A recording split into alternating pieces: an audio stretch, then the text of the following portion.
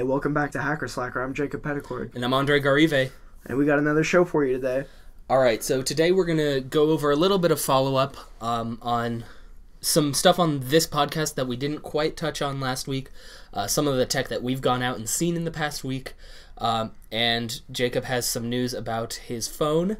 Then we'll go over some news stories, including the acquisition of Red Hat by IBM, and then we'll go back through the iPad event that happened on Tuesday and talk about the predictions we made last week and what happened and what didn't. Yep. Okay, so starting out, one of the things that we forgot to talk about in our episode about podcasts is explaining the name Hacker Slacker. So a lot of people might see that name and think of like the typical connotation of the word hacker, which is like some guy in his mom's basement like breaking into a bank security system or something like that.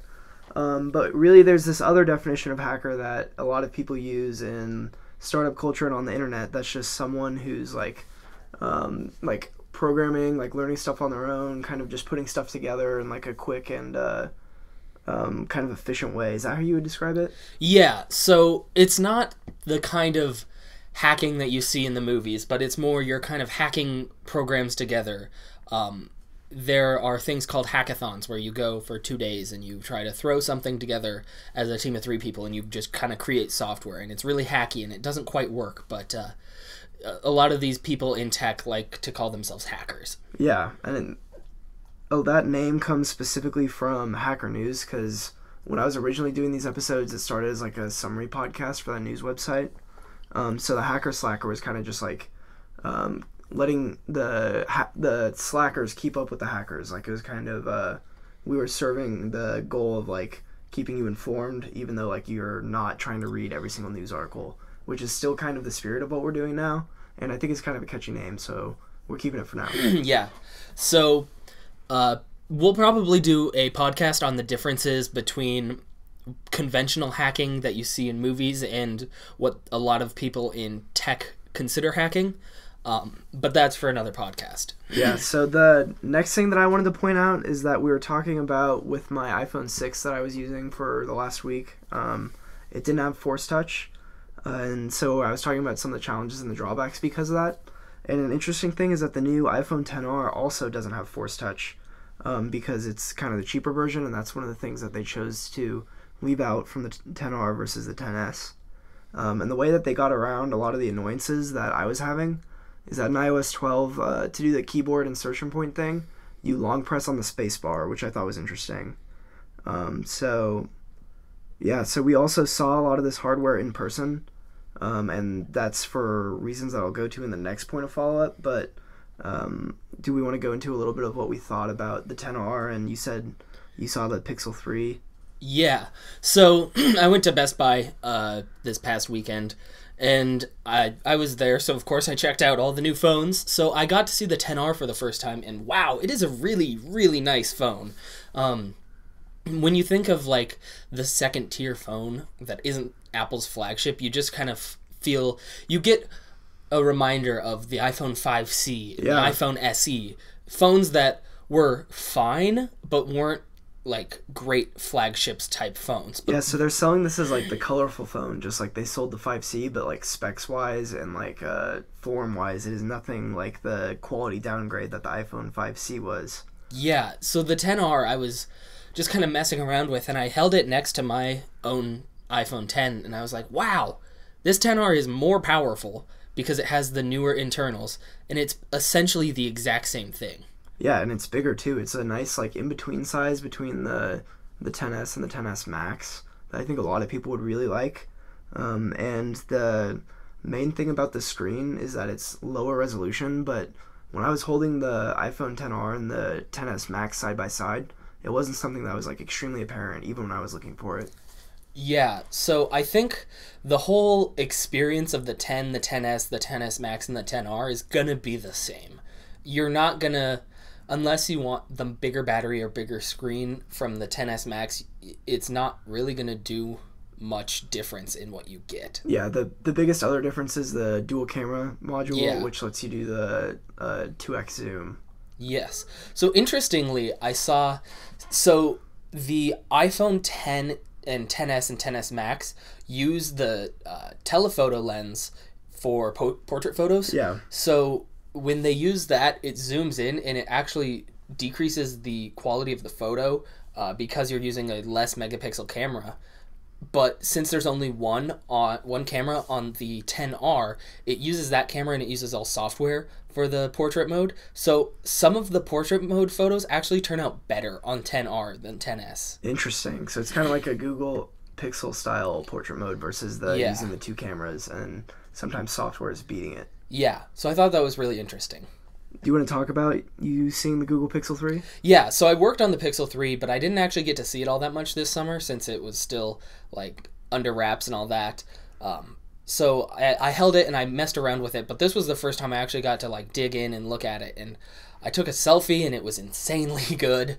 The camera on that thing is unbeatable.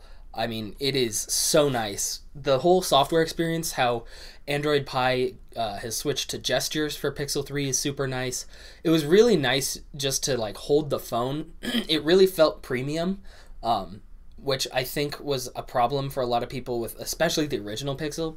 It didn't really feel like it was up to par with the iPhone and the Galaxy phones. So I think they've really caught up in that department to put out a premium nice phone. Do you think it's like the glass back that makes it feel competitive with the those glass phones? back does feel really nice. And it just really looks nice. So I think I'm definitely going to wait for next year to decide on what phone I go with. I ended up just getting a new case for my iPhone 10 instead of going to the 10s Max because I'm just going to wait, and then next year I'll get to reevaluate and I can get off of my iPhone plan if I want. Yeah, that should be good. So now to kind of the story behind why I was back in the Apple Store this week is because I got the call that my phone was back in Omaha, so I made the drive over there and picked it up. And if you guys recall, I sent my phone in, or I had to go to the Apple Store so that they could inspect my phone and then ship it to a third-party repair service that would then inspect my phone and supposedly fix it. And my main frustration with that was all that trouble can't really be worth their time, because I'm assuming that they're just going to replace my phone anyways and just end up giving me a new phone. So they should have just done it in the store or mailed me the new phone. But what ended up happening was I get there, they're like, here's your repaired phone. I take it, I look at it, I'm like, okay, this has none of the scratches on the case at all or anything that my old phone has. And then I look at the repair invoice that I got emailed, and it was like literally just one item, like replacement iPhone. I was like, sweet. So all that work and the third-party server just ended up replacing my iPhone anyways.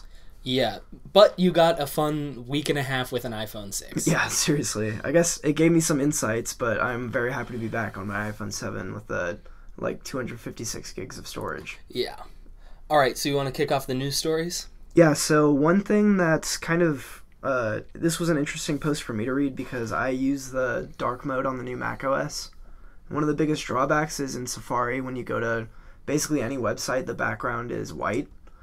So there's this new push now that macOS has dark mode. Apple's pushing this new standard for CSS, which is like the style that websites are built on, to add a new attribute called preferred color scheme, so that based on the settings of your operating system, the website can see if you're using a dark mode or normal and set the background of their website accordingly. So if we see a lot of other websites adapting this, it could be really good for people using dark mode, and I'm assuming Windows will implement something similar. Yeah. So one thing is, I know dark mode is one of actually the most difficult things to implement in an operating system, because there's so many places where different colors occur and so many dynamic colors that happen that it's very difficult to get everything to work properly. And we can do an entire podcast just on dark mode, but it'll be really interesting to see where dark mode gets, because dark mode with programmers has been very popular for a long time. In IDEs, when you're coding, it's nice to have dark mode on. I use dark mode on macOS Mojave as well, and I've really loved it. The dark mode notes app is super nice. Yeah. That's kind of how we record the podcast, is looking at the notes app, and it's a lot nicer to look at the dark mode one while going through the whole podcast. So I am definitely pro dark mode. Dark mode, my favorite new dark mode themed app is the calendar. Do you like that one? I'm actually not sure if I've used the dark mode calendar. Oh, yeah, because you use Google Calendar. I do use Google Calendar. The calendar's dark mode and all the colors are shifted in a way that it's just more muted, and I think it looks really sleek. Oh yeah, with, that like, does look different- really yeah. nice. It's just got like a red, orange. I can't tell. I'm colorblind, so it's got a nice color scheme. Yeah, that's my favorite one though. So there were a lot of like plugins, third-party like extensions for Safari that tried to implement this feature, but I think that the long-term solution is definitely to like try to get standards going across websites. So when you go to google.com, it knows if your machine's trying to use dark mode or light mode. Yeah. Okay, so our next news topic. Do you want to take this one? Yeah. So this past weekend, it was announced that IBM is acquiring the cloud computing company Red Hat for $34 billion. They're buying them at $190 per share, which was like a 64% increase. So this is actually a really big move for IBM. Obviously, it's $34 billion, but it's kind of been criticized because IBM stock has not been doing all that well. The company has kind of been headed towards its deathbed. It's still pushing along, but a lot of people are calling this like a desperate grab at trying to save their own company, but some are calling it a really smart move. So the cloud computing market is really important these days because so many companies need cloud computing. That's how most tech companies work, is they pay for someone else to do their computing, and then they write all their code, and then they pay for somebody else's computers to run it.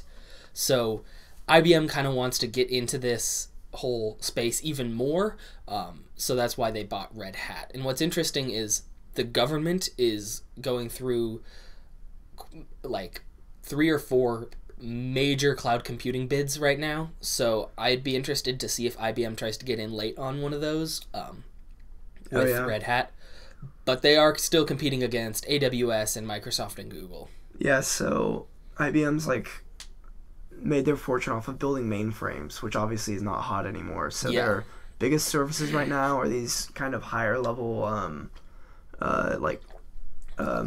web hosted services they provide, like their Watson API and that sort of thing. So they can do things like you can pay them and they will handle like speech recognition for you. Yeah. So this move to kind of own the software that a lot of servers run on allows them to kind of more vertically integrate, which is a thing that companies of their size love to do all the time. So now they can own the software that runs on the servers that they own, that powers the services that they sell. Yeah. So IBM has historically been one of the smartest companies. They have some really brilliant software that they create. So I would love to see where this goes. Yeah, and Red Hat's kind of been one of the main bastions of like true open source, like like a good example of that. And IBM historically has not been like that, so it's kind of a hot topic in the like the programmer conversations right now that this like huge open source software company got acquired by a company that's like not known for doing that sort of thing well. But yeah, I don't know a whole lot about this, so we're gonna kind of just keep on moving and get on to the Apple event. Yeah, so last week we made our predictions, and then the event happened on Tuesday. Honestly, I was kind of underwhelmed. Yeah, I think it happens to me pretty much every Apple event these days, where I just get so excited thinking about all the possibilities of what could be on there, and then they launch like 2 or 3 things, and I end up wishing for the other 2 or 3 that I also wish they announced. Especially after the last iPhone event. The last iPhone event was really good. It was missing AirPods, and so I thought, wow, this iPad event will have AirPods. We had pretty much said that would be the absolute, like, lock in that bet. That's what they're going to announce. Yeah, that was one of the things I was most certain about, was that they were going to do the AirPods with the Hey Siri, and the whole event, there was no AirPods. Tim Cook at the last second does the, we can't leave you, we have one more thing, and they bring out a musical guest instead of announcing another piece of hardware, which I thought was crazy.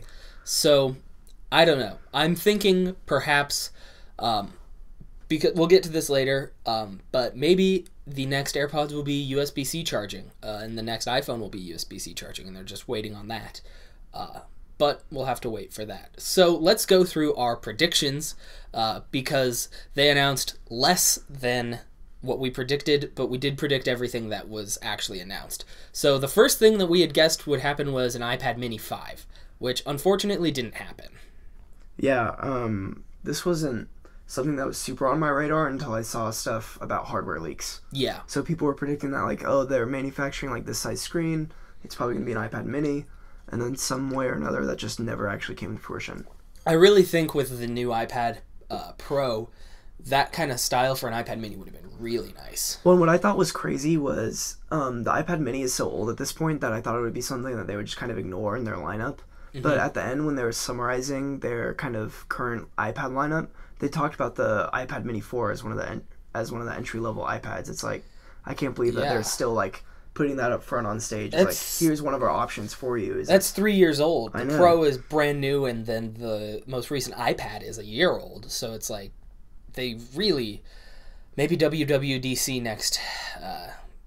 next year in June will have a new release for the iPad mini. But... life goes on. Yeah, I'm not going to get my hopes up for that one. Yeah. What they did announce was the iPad Pro. I am very excited about this. Yeah, so the iPad Pro, the way I would describe it is it's kind of the bezel-less slate, just a pure screen that it's always been working towards now. Yeah. It's if you took a MacBook Pro and you detached the screen from the keyboard, what you were holding, that screen would be the iPad Pro, essentially, with as much power as a MacBook. Yeah, so they no longer have a top and bottom chin where the sides are skinnier than the top and bottom. It's just one uniform, pretty thin bezel all the way around. Not as thin as iPhone X, but thinner than what's currently on the sides of the iPad. And so it's just, there's no real wrong way to hold it because it's always oriented with like the same bezel on each side. And they made Face ID be able to work in whatever orientation you're holding it. Yeah, I really appreciate that. Yeah, so the Face ID on the iPad, no matter how you pick it up, it'll just unlock for you. Mm-hmm. So it does have Face ID. It has the True Depth cameras, so it has all those sensors, and it learned how to read faces in every direction. There is no OLED screen that we had thought could happen. We assumed that's because of... no Apple Pencil support, so it does have the Liquid Retina LCD screen, which we had said they would probably do if the OLED couldn't support the Apple Pencil. So we were right on that account. Speaking of the Apple Pencil, though, this new Apple Pencil is a huge upgrade. Yeah, so instead of being the normal spherical regular pencil that they have, there's kind of a flat side and it's a little thicker, which is supposed to be more ergonomic, but the flat side is for attaching it to the side of the iPad. So you can magnet it in and snap it on, kind of like it works for the Surface Books. And it charges there as well. Yeah, except it charges, which unlike the Surface Books, which use like, I think quadruple A batteries in their pens, which they're supposed to last a year, but it's still kind of nice that the iPad has like these advanced features and it lets you just kind of snap it on and keep it charging. And the other thing that they changed about the pencil is that there's a touch sensitive area towards the bottom of it, so you can tap and double tap for different actions. One of the cool demos of that was that in the Notes app, you can double tap to switch between the eraser and whatever you were currently using. That would allow you to erase a lot quicker. Yeah, that seemed like a really useful thing to have. So we also talked about the possibility of the new iPad being USB-C, and they actually did it. Yeah, so I was surprised. Not only did they do USB-C, but they also did it for the purpose of connecting external devices. Yeah. Which I didn't really think that they would push. Like, there's pictures on their website of like, look, plug your iPad directly into your camera. Like, if you're a photographer, this can be for you. You can charge your phone with your iPad. Yeah. It was plugging it into the camera, charging your phone, and then crazily enough, plugging it into a display. Yeah. So it was like, let me plug... I'm working in video editing on my iPad Pro. Let me plug in my 5K monitor and put the video up on there so I can see how it's working. Yeah. Which I thought was crazy, and I didn't really think that they went into enough detail on like how that works, because I would like to see... Because obviously it's not just mirroring, which is right now the only way you can use external displays is to duplicate your iPad's display onto that display. But they were showing her doing some editing on the iPad and viewing the video on the screen. Yeah, this iPad is so powerful. I think they compared it to the Xbox One S. So really, it is insanely powerful for a tablet, which also means it can support an actual 5K display. With the 7-core, is it 7-core graphics processor? Yeah, I don't know. but yeah, it's crazy. So they had it. They showed that it can support a 5K external display, and then it can also like run NBA 2K18 Yeah. on basically console level graphics, and all of that in a package that's like extremely thin. Yeah. So it's about exactly the size of a sheet of paper. Yeah. The 12-inch is almost exactly the size of the sheet of paper, which is significantly smaller than it used to be. And it's really thin, too. Yeah, with the 12-inch display, they just shrunk the bezels and kept the display the same size. But with the old 10.5-inch, they pushed the screen towards the edge of the size. So now it's an 11-inch display in the same body. Yeah. So one thing I am kind of worried about is this is so thin and so powerful. I can only imagine it's going to heat up if you try to do too much on it. Yeah, I mean, it's aluminum. These aluminum devices, they get super hot, but I think most people are usually using a case on it or something. Yeah. But if you're playing 2K, I'm assuming, yeah, it's going to heat up. It's going to heat up, and I'm not sure how well the battery will last, how big of a battery they can fit in a chassis that small. But yeah, that'll be really interesting. One of the weird things was that they straightened out the edges so that you can actually set it just by itself vertically. Yeah, that was really interesting. I'm not sure how useful it's no longer that is, curved on the side. And I don't know if that's for a usefulness thing or just an aesthetic thing. It kind of looks more like a Pro device. Yeah, it really does look like the tablet version of a MacBook Pro. Yeah, it's got the same type of like sharp but still rounded edges. I was kind of wondering, why do they keep a camera on it? For the front-facing or the... Yeah, or the rear-facing camera. Because there's a camera bump now on an iPad. The camera bump is crazy because on the iPad, like, one of its main use cases is just laying flat on the table. So I think that's another, like, thing where you're seeing they're clearly expecting you to have a case on it. Yeah. Because, like, with your iPhone and with these iPads now, if you have a case on it, it's not going to rock when you have a camera bump. But, yeah, that's super annoying. One of the things that they were pushing with the camera bump, with the iPad's camera, is the AR capabilities. Yeah. Like, they're talking about how it's above, like, even most, like, current laptops and how it can work for, like, AR production. So do you want to talk about the Photoshop demo that they showed? I actually didn't get to see that. Okay, so they had someone from Adobe was on stage, and they were showing the new version of Photoshop that they're bringing to iOS.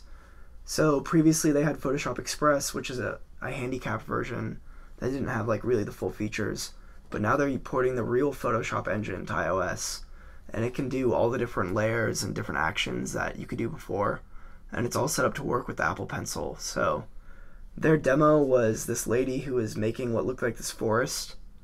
It looked like she was editing a picture of a forest, so she kind of like brightens one of the flowers, and then she zooms out and it shows that each individual flower in this entire like forest scene is its own layer.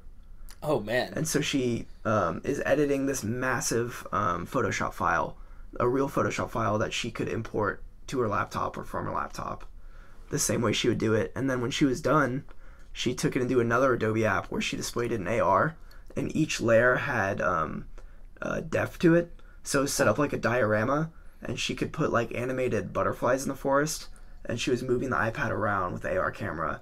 That's kind crazy. of setting up like almost a pop-up book type display with all the different layers that she had in Photoshop, and it was something like thousands of different layers of flowers. Oh, man. And the iPad was able to handle it all with like its limited amount of RAM and everything. Yeah, so the iPad Pro this new one really put the Pro into it. Yeah, they're really going for it. I mean, getting Photoshop on stage saying like, look, you creatives, you can use this now, like we're giving it the green light, full version of Photoshop, go wild. Yeah. So it'll be interesting to see how many people can switch from using their laptops, which, I mean, if you're buying a MacBook Pro, you can, if you want that 15-inch screen, you can spend upward of like $3,000 on it. Oh, yeah. Whereas if you're buying this iPad, it's a little over $1,000. So I'm just interested to see if we get people starting to switch over. Yeah. Another interesting thing, they took out the headphone jack. I don't know if that's for continuity throughout all their mobile devices. Maybe, I can't imagine they couldn't find a place for it, but they did take out the headphone jack on this device. Yeah, it seems pretty unnecessary just because there's so much space in an iPad, but I mean, I'm sure that they have some justification for it, if not just saying, like, we don't really support headphone jacks anymore except on our Macs. But they do not sell their wired headphones with USB-C.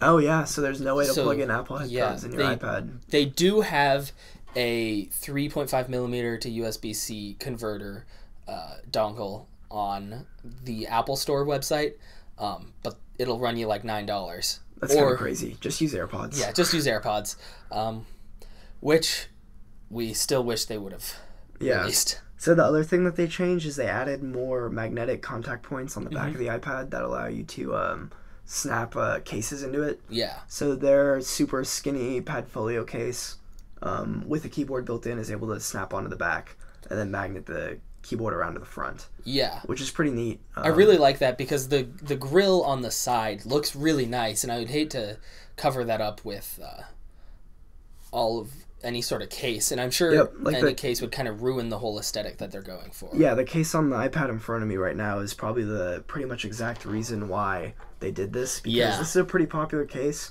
and it just kind of thickens the iPad up a lot and makes the bezels look a little bit ridiculous because it has to wrap around and grab all the edges of the iPad. Yeah. So yeah. I'm interested to kind of test out the palm rejection on this iPad since the bezels are so small. So I kind of want to go in and just hold one and mess around while kind of getting my palm in on the top of the screen. My experience with my palm rejection on my iPad Pro is that I basically just stop thinking about it. Like when I write, I set my wrist down on my iPad and just start writing. And I've been pretty satisfied with that. So after seeing these new iPads, I am glad that they are out. They're really pushing the iPad line forward. And hopefully this new push towards Pro gets more like software development style applications on the App Store that would allow me to do my like heavy workloads on my iPad. Mm-hmm. But at the end of the day, what you're really getting is a much nicer looking screen, which doesn't add much more functionality, just a bigger screen and a small body, and the nicer Apple Pencil that charges on the side. Yeah. And other than that, you're getting the USB-C port, which could have a pretty good use case if you can plug it into your camera directly. Yeah. But I know people who already do that with the current iPad just with like lightning adapters. Mm-hmm. So I was really happy with this event, but it was nothing revolutionary. That makes me kind of dislike the iPad that's in front of me right now. And I'll definitely be fine just sticking with it. I do think it was the perfect one for them to release, though, because if you were holding out on the iPad Pro waiting for a great new one, this is a great new iPad Pro. This is, in my opinion, the best tablet that's been released yet. Yeah, it definitely looks the part. I would recommend looking at a picture of this thing. Like, it is sleek. It's one of the most like beautifully designed devices that I've seen in a long time. Yeah. And it really just like feels like they're pushing computing in a big way. Yeah, and Apple killed bezels on their mobile devices. That was the last bezel remaining on mobile devices that they sold, besides like the iPad and the iPad Mini, but I assume those will get a similar form factor to the iPad Pro. Yeah, eventually, as that stuff trickles down. Yeah. So I really think this is a revolutionary tablet in that it's insanely powerful. It's USB-C. It looks so good. And it's something that I would be happy if I had been waiting for one, for the event to get one. But it's not like you can't get an older iPad Pro and not be happy with it anymore. So I think it was a really good device for them to release. Yep, definitely makes me excited about the future of the iPad. Another place where they got rid of their probably biggest remaining bezel on a mobile device was the new MacBook Air. Yes. So the new MacBook Air is awesome. I really like this device. Yeah, so they shipped a new MacBook Air that kind of has the same styling as the MacBook Pro with the black bezels on the screen, kind of thin the bezels out a little bit. Yeah. And then give the keyboard the new butterfly switches. And Touch ID as well. And Touch ID, yep. But no Touch Bar, yeah. Which is definitely something that they're trying to keep with the Pro line.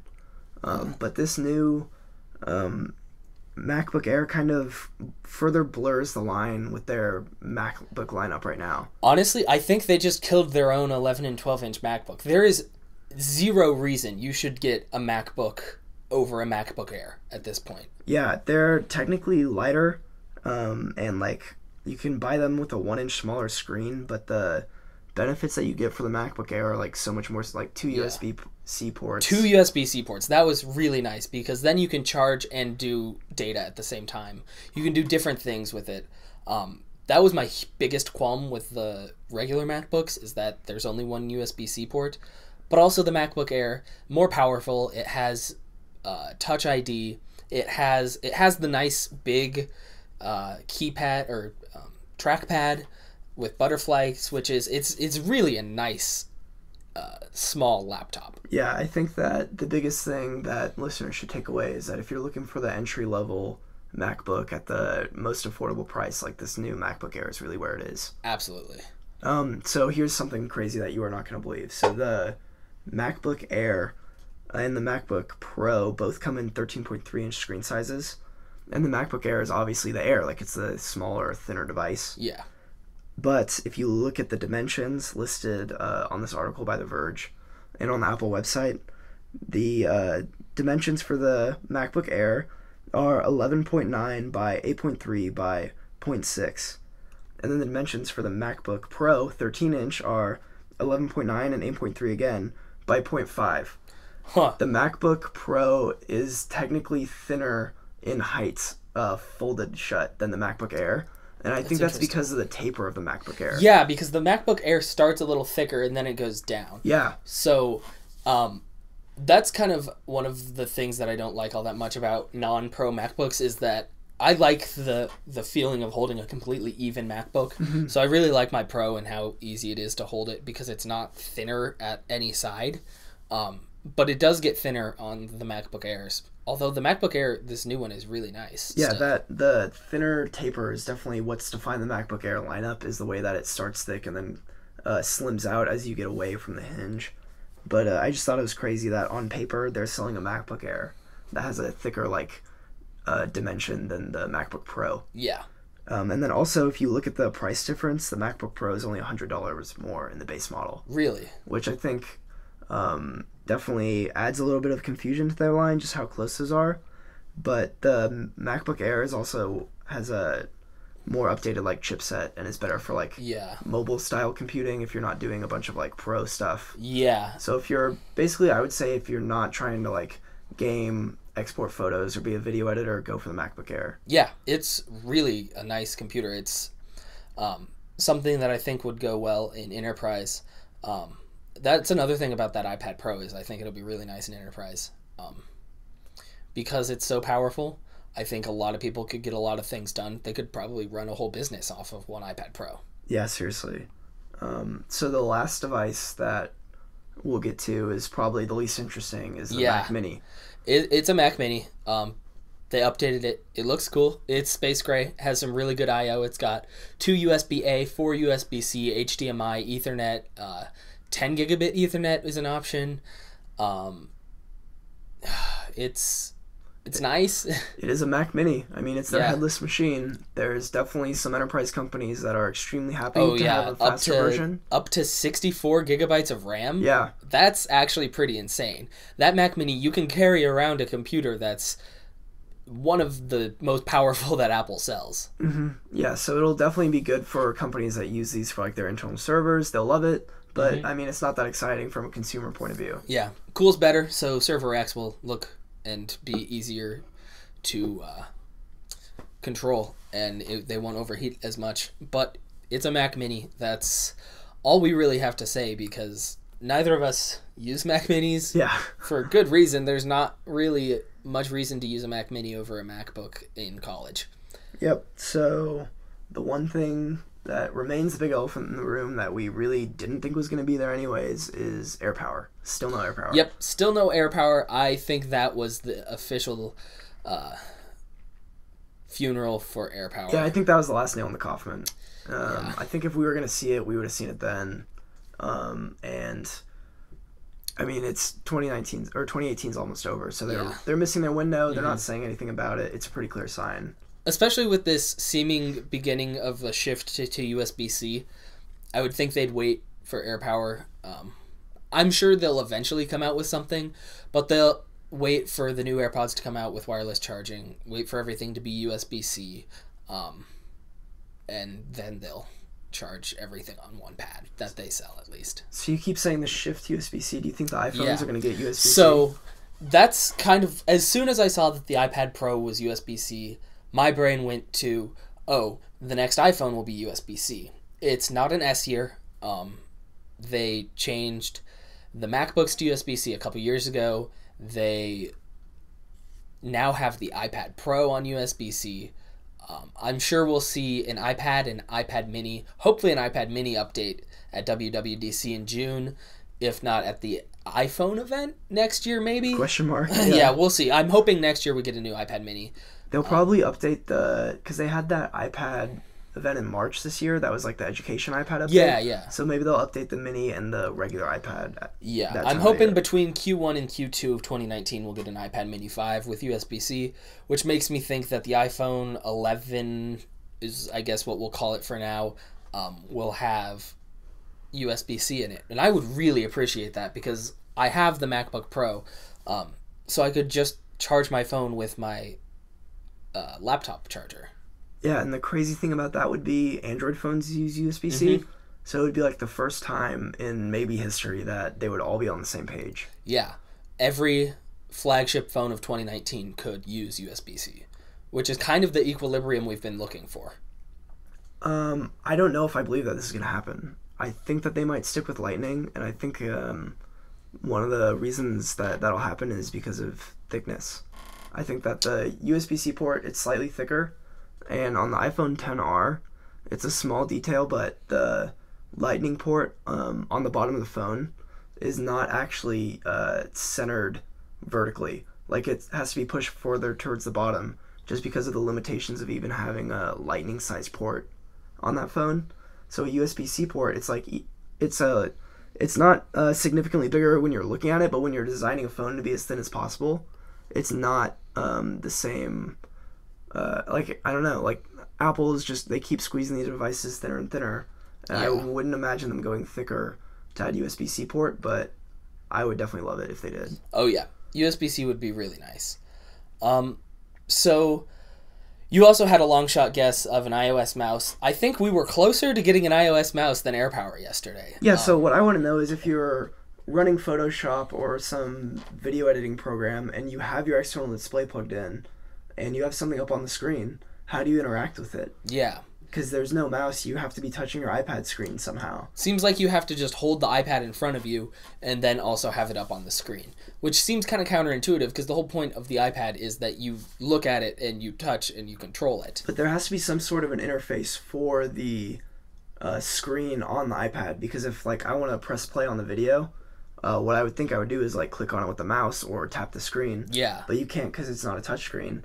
So you must be able to like say, I want to play this video here and have the controls for it on my iPad somewhere. Yeah, it'll be really interesting to see how that all works out because you do have to be able to control an extended display if it's not just mirroring. Yeah, so I think it'll probably be built around some like pretty neat like specific use cases. Like they showed just like maybe throwing photos and videos up there. I doubt you'll be like playing games on the screen and controlling it from your iPad, but who knows? Yeah. So overall, I think this iPad event was a little less than we hoped for. It was still nice to see the iPad Pro. The Mac Mini, it really deserved an update. Same with the MacBook Air. Wish we could have seen that iPad Mini. But we had pretty much all of the predictions on point for what they actually did release. Although I wish they had released everything we had predicted. No big shockers that really surprised us. And I'm super happy with the iPad Pro update. I think that visually and aesthetically, it's way more of an improvement than I thought that they could pull off. So for sure. I'm pretty pleased with what we got to see. Yeah. So I think we were a little more excited than we should have been, but it was a good overall event, and I'm excited to see all of the devices that kind of go based off of these devices next year, whether it be a new iPad, an iPad mini, whether it be an update or a merging between the MacBook and the MacBook Air, and then maybe AirPods. But we'll have to see. Yep. We'll have to just keep on waiting, but I mean, I'm pretty happy with what we got today. I think it was a good event, and I'm glad we could talk about it. Yeah. Anything else from you? Nope. I think that's it. It's been another episode of Hacker Slacker. Thanks for listening. We'll see you next week. All right, bye.